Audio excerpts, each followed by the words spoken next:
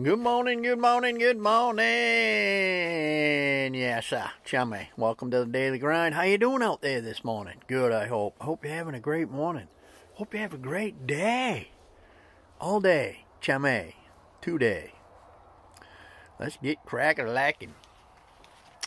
If you got something bothering you, just working on your insides, and you don't talk about it with somebody, it's just going to keep building and building and building. Everything's going to irritate you. Everything's going to just make you mad and drive you nuts. And then before you know it, you're going to blow. Some poor unsuspecting soul is going to get all of it, and you're just going to go off on them. And they probably didn't do a doggone thing to deserve it. So the key to that is, if you got something going on, something bothering you, talk to somebody about it.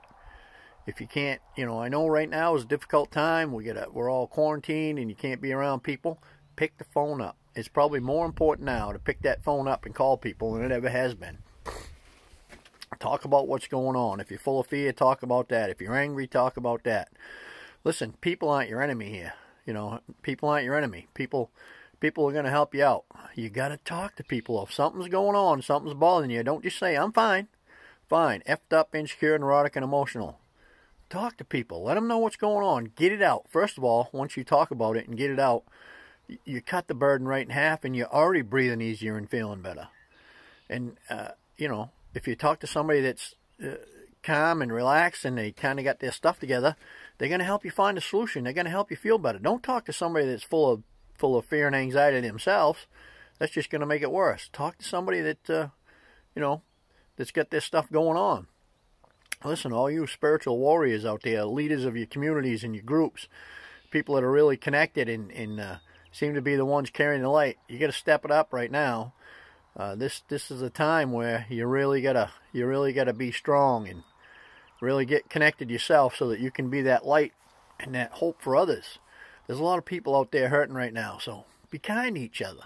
Talk to each other. If you see somebody and they look like they're really distressed, take a minute and talk to them. Help ease their burden a little bit. Help ease their mind.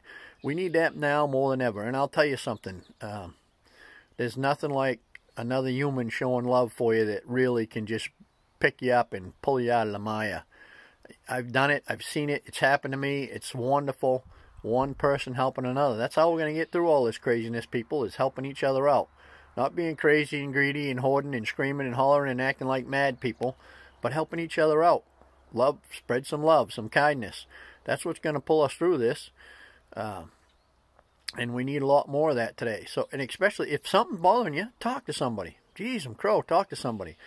I was at this coffee shop one day, and I walked in, and a guy just went off on me, man. And I'm like, what the heck is going on? He just went off. I ran into him a few other times there, and he just seemed like an angry individual. And then one day we actually talked, and he said that he was going through a really rough time in his life, and he had to deal with some pretty intense stuff that morning. And I just happened to be the lucky recipient of his anger.